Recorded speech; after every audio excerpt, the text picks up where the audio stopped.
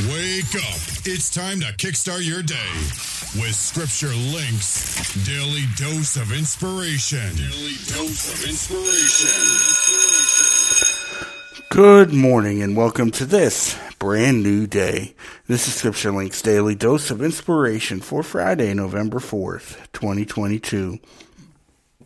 And as you wake up and you start this brand new day, thank God for this day. Commit this day to Him. Use this day to bring glory and honor to our Lord.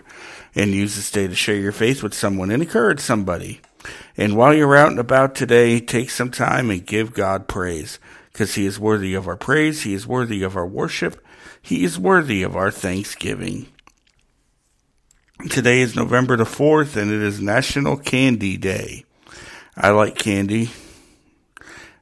Like all kind of candy. But if I had to pick just one as my favorite, I think it would just be the classic Hershey Milk Chocolate Bar. Or the Reese's Peanut Butter Cup. One of them two would be my favorite. What about you? What's your favorite candy bar? Put it in the comments if you think about it today.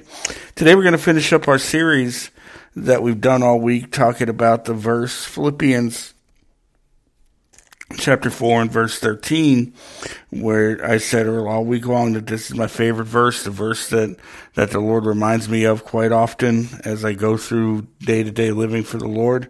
And it simply says, I can do all things through Christ, which strengthens me. And we've looked at Philip, we've looked at Stephen, and we've looked at Paul, and we've seen ways that they lived out this verse. And today we're going to finish up the series by looking at Peter and seeing how he had lived out this verse as well. And there's a lot of stuff we could talk about with Peter, but I'm going to focus on just one thing today. And it's found in Matthew chapter 14. And we're going to look at verses 22 through 32. And Scripture says, and straightway Jesus constrained his disciples to get into a ship and to go before him unto the other side of the sea, while he sent the multitudes away. And when he had sent the multitudes away, he had went up into a mountain apart to pray. And when evening was come, he was there alone. But the ship was now in the midst of the sea, tossed with the waves, for the wind was contrary. And in the fourth watch of the night, Jesus went unto them walking on the sea. And when the disciples saw him walking on the sea, they were troubled, saying, Is it a spirit? And they cried out for fear. But straightway Jesus spake unto them, saying, Be of good cheer, it is I, be not afraid. And Peter answered him, and said, Lord, if it be thou, bid me to come unto thee on the water. And he said, Come. And when Peter was come down out of the ship, he walked on the water to go to Jesus. But when he saw the wind boisterous, he was afraid, and beginning to sink, he cried, saying, Lord, save me. And immediately Jesus stretched forth his hand and caught him, and said unto him, O thou of little faith, wherefore didst thou doubt? And when they were come into the ship, the wind ceased. Friends, this is a pretty straightforward story here, so there's not a whole lot of commentary that I can give you for this. But Jesus sent his disciples out onto the sea to go start their way to the other side of the sea, and Jesus sent the multitudes home. They just fed the 5,000, and Jesus had sent the multitudes home and went up on a mountainside to pray, to get some alone time with his Father. And while he was making his way back to them, the ship was in the midst of the sea. It was going through a storm. It was tossed. It was rocking. Waves were crashing all around. The disciples probably thought they were in danger. And they see Jesus come walking on the sea. And one of the things I like so much about Peter, I think, is a lot of times he acts without really thinking things through. And when Jesus said in verse 27, Be of good cheer, for it is I, be not afraid, Peter is the one that spoke up for the group and said, Lord, if it be thou, bid me to come unto thee on the water. Now, as a rational person, I don't think any of us would volunteer to get down out of a boat and get in the water. I like going on cruises. I like taking taking cruises, and I've never got a spot when I was out in the Atlantic Ocean or in the Caribbean Sea where I thought, man, this is a good place to get out of the boat and see if I can walk on water. But that's what Peter did. He saw Jesus walking on water, and he thought, well, Jesus could do it, I can do it. So he says to Jesus, hey, if it's you out there, bid me to come on the water. And Jesus said to him, come. I don't know if that's the response that Peter was expecting, but that's the response that he got. Kind of that double dog dare you kind of thing there. And the scripture says that when Peter was come down out of the ship, he walked on the water to go to Jesus. He did it. He walked on the water. He had his eyes fixed on Jesus. But then disaster happens.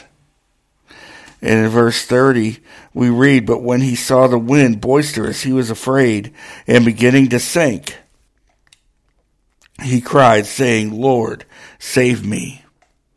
Was Jesus not able to hold up his end of the bargain? Peter said, Jesus, if it's you, let me come to you on the sea. Let me walk on water. And Jesus told him to come. And what happens? Peter sinks. Does that mean Jesus didn't hold up his end of the bargain? Absolutely not. That's not at all what that means. Verse 29 here says clearly he walked on the water to go to Jesus. Peter did that. I don't know how far he got.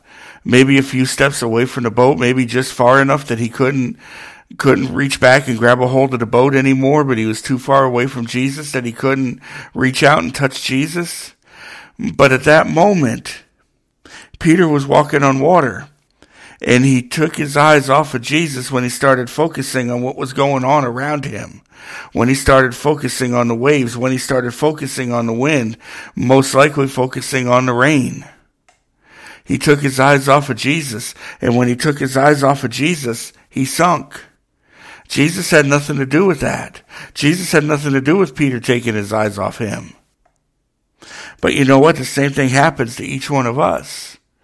As long as we stay focused on Jesus, we're able to live out that verse, Philippians 4:13. We're able to do the things God called us to do. We're able to do those things because of the strength that Jesus gives us. But then we look around at our circumstances, and just like Peter, we sink because we took our eyes off of Jesus. It's not Jesus who is messing up. It's not Jesus who can't lift and keep his end of the bargain. It's you and me. And it's Peter, because we take our eyes off of him, we display a lack of faith.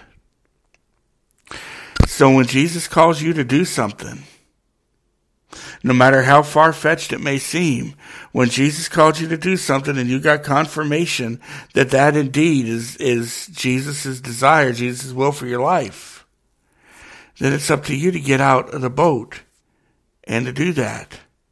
Peter's the only one of the 12 that chimed up and said, hey, if it's you, let me come to you, Jesus.